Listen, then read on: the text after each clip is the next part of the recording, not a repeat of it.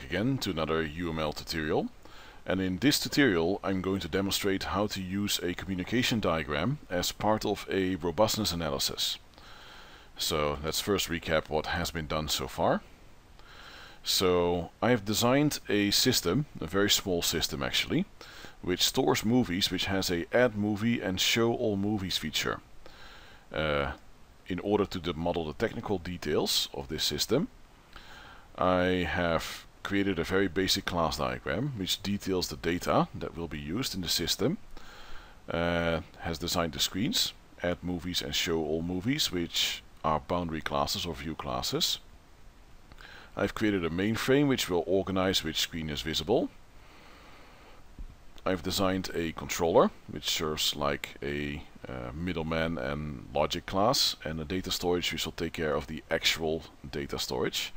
The mainframe, controller and data storage I've all classified as control classes since they contain logic and not GUI or data. The movie itself obviously is an entity class. Okay, so what am I going to do with a communication diagram? With the communication diagram, I'm essentially going to communicate the communication that takes place between classes towards the accomplishment of a single use case scenario. So what does that mean? Basically, I'm going to model the messages exchanged between classes towards the goal of a use case in normal human language. Contrary to the sequence diagram, which I will discuss in my next video, the communication diagram describes this communication purely in human language, while the sequence diagram does it in methods. So without further ado, let's get started. So new diagram, communication diagram. So this one should be called after the use case, so add movie communication diagram. There we go. And let's see if I can make this thing a little bit smaller.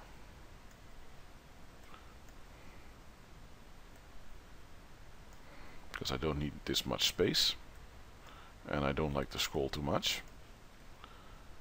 So there we go, that's better. Then I'm going to rename this interaction after my use case scenario. So in this case it would be add movie.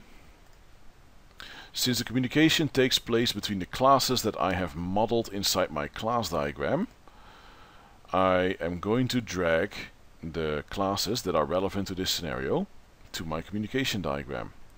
So that would be the add movies class, which is the screen, the mainframe, which regulates all the screens and gives access to the controller, the controller itself, and the data storage, which will actually store the movie.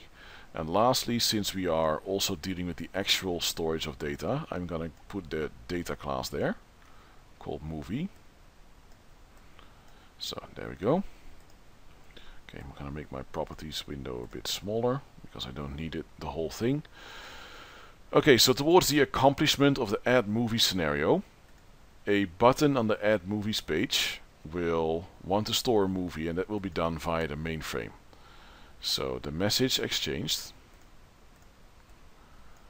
between the add movie and the mainframe class will be add movie given a number 1, because this is the first message in the whole sequence of messages. So how to draw a message? Well, basically you click on message, click on the first class, click on the other class. Very simple. Okay, the mainframe itself, the purpose of the mainframe is just to switch the screens that are being displayed. So the mainframe itself is not capable of adding a movie. So he will just pass the request along to the controller. So 1.1, because this is the second step. Add movie.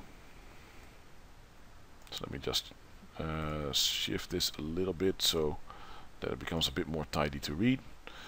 Okay, the controller cannot actually save the movie because that's the purpose of the data storage, but is capable of creating a movie object to facilitate the save because it has logic.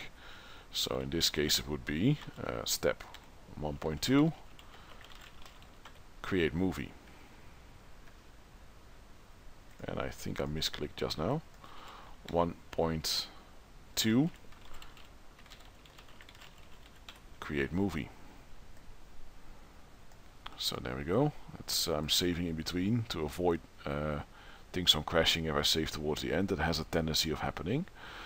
After the movie object is created, the controller will send the movie object to the data storage. So the data storage will be asked, step 1.3, store movie. And again, let me just shift this a little bit. There we go. And that's it. That's our first communication diagram for the use case add movie, or create. Should be add movie. That's what I accidentally changed just now. There we go. Add movie. So that's the first use case implemented. So now let's do the second use case, show all movies. So for that, I'm going to once again create a new communication diagram. So right click on model, new diagram, create UML communication diagram. So this would be show all movies com diagram. There we go.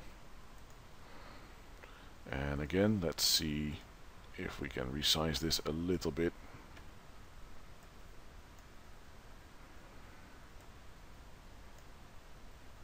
Okay, that's a little bit too small. A bit bigger would be better. Okay, alright. Rename my interaction to show all movies.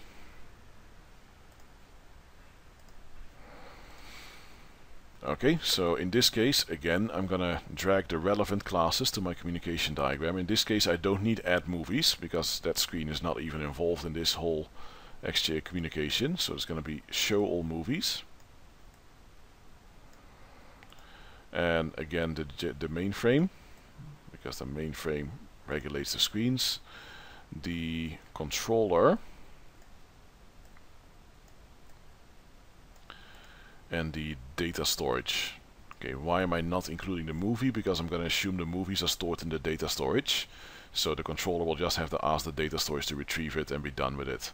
We're not going to access any actual data on the movie class in this case. I would have to do that if I were to model a scenario like display movie details. But in this case, I'm assuming I just want to see a list of movies. So just one go retrieval from data storage will suffice. Okay, again, I'm gonna have to model my messages, so from show all movies to mainframe. And in this case the message, since this is scenario number 2, show all movies, so the screen will request that from the mainframe. Okay, I think there's a little bit of a glitch here, but it will correct in a moment.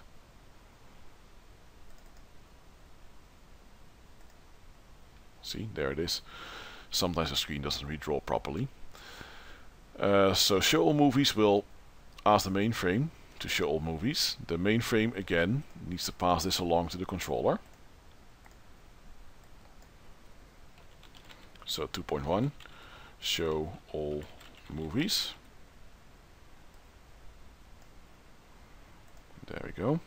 Then the controller again, which contains logic that can do stuff.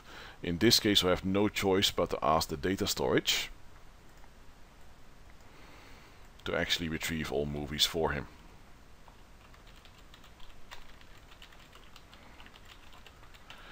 In which case the data storage will return an array of all the movies stored in the system. But that is the kind of detail that I'm not going to bother with not at this level. So let me just reposition this a little bit so it looks more tidy. This little arrow doesn't always come out very nicely. Okay, anyway, there we go. So there we have it. Communication diagram number 1, communication diagram number 2. Designing the messages exchanged between the classes in the class diagram to implement 2 use cases in this case. Alright, so in my next video I will talk about how these scenarios will be implemented on the Java method level using a sequence diagram. So see you next time.